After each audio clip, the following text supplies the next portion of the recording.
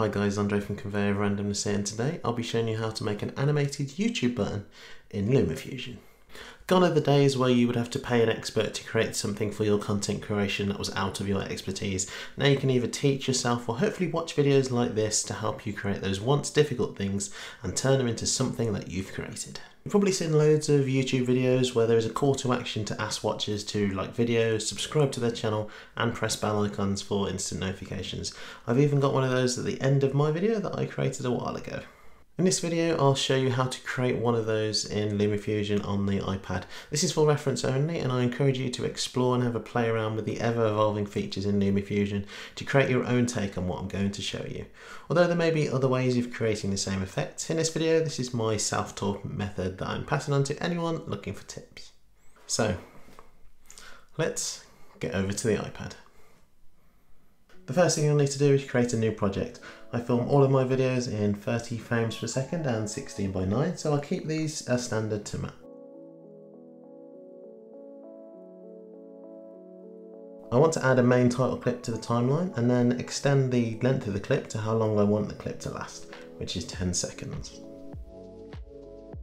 Double click into the now extended clip, click on the text to highlight the box and delete. Add a new shape layer, which is this rectangle, and resize the shape to a suitable size.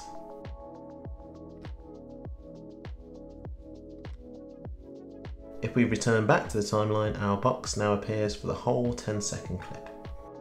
Now we need to add the first of our imported pictures. This is my channel picture. Resize the picture so it fits nicely in the box.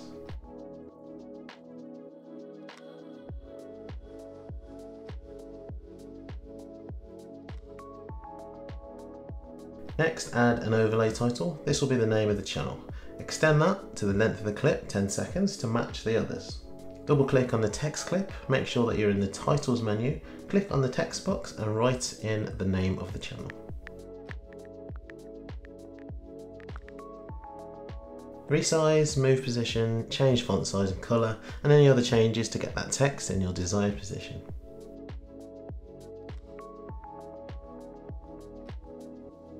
Next I need to insert my second picture, which is an unchecked like button, and once again make any resizing adjustments as necessary.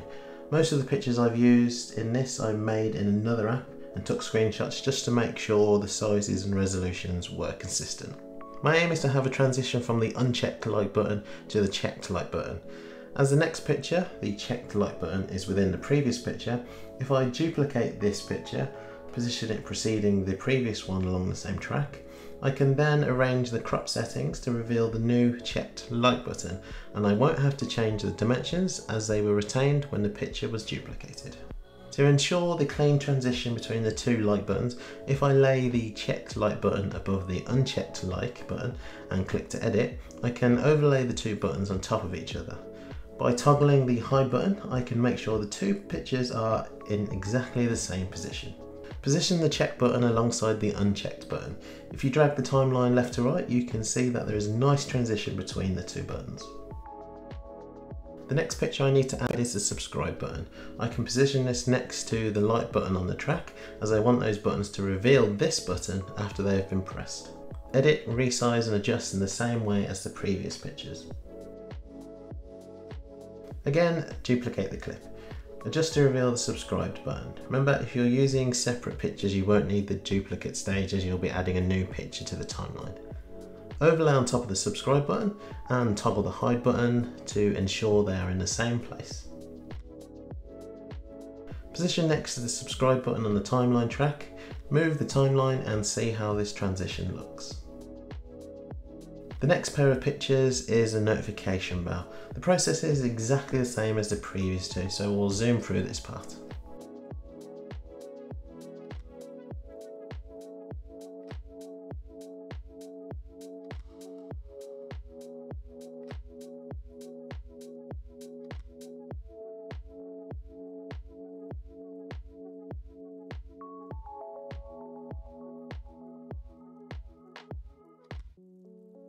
As I want the notification bell icons to remain alongside the subscribed button, they are on a separate track. I can now extend the length of the subscribe button clip to the end of the main clip. The last picture I need to add onto the separate track is a mouse pointer. Extend the length of this to the whole of the 10 seconds. By the end of this bit, all of the elements will come together and create that animation to each transition. In the edit menu, adjust the size of the mouse pointer to something more appropriate if it starts oversized like mine. Next, we are going to make use of keyframes on the mouse pointer to create the animation of the moving mouse pointer to each of the buttons to aid in the illusion. We need a starting point for the mouse pointer off screen at the start of the clip. We will mark this as the first keyframe. Drag the marker on the timeline to a new point. This will create a new keyframe. Move the mouse pointer to the position at which you want it to be at this point in the clip. Move the marker back to the start of the timeline to the first keyframe and press play. You'll see the animation of the mouse pointer between the two keyframes. In the third keyframe, I want the mouse pointer to return off screen before coming back in shortly for the subscribed button transition, which will be the fourth keyframe, before further moving over to the notification bells for the fifth keyframe. The final keyframe will see the mouse pointer return back to its off-screen position. Press play and we will get the full animation sequence between the keyframes. You can have as much or as little movement between the frames as you want. To finish off the immersion, I want to add a mouse clicking sound effect. I get all of my sounds and music that I use on the channel from Epidemic Sound. There's a link in the description below if you want to have a look at their sound and music catalogue.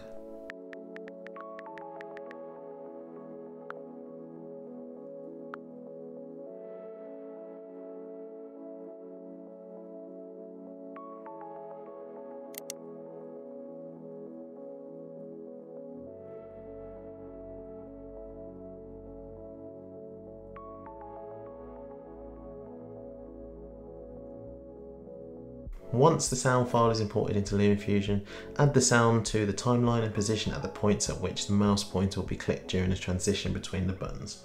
In this case, I have 3 instances at which I'll need the clicking sound to go. Once the sound clip is dragged onto the timeline, you may have to zoom into the timeline to get that precise timing of the sound to the button transition.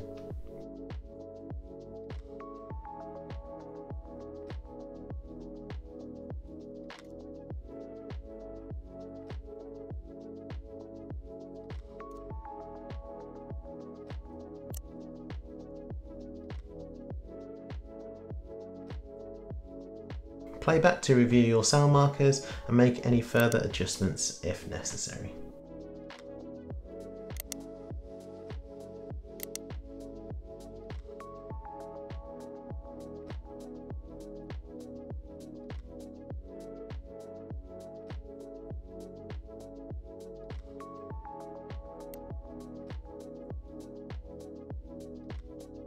Before the final step, this is what we have so far.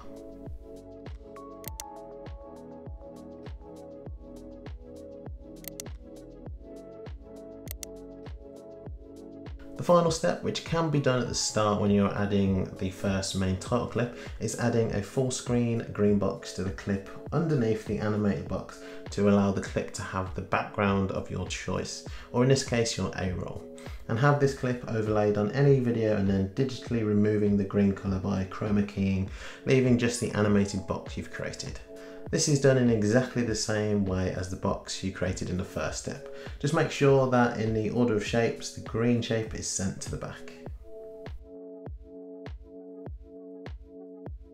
I like to export in the best settings possible, 4K resolution and ultra video quality, but choose your own settings if you are restricted by storage space on your device.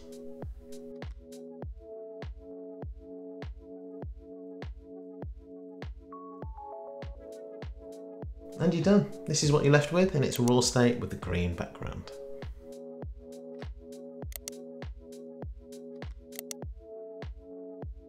So that's how you create an animated YouTube button clip in Lumafusion. Let me know in the comments below if you've created one of these with your own touch, and while you're at it, let's put the one I've just created with the chroma key effect added to remove the green background into this video down there.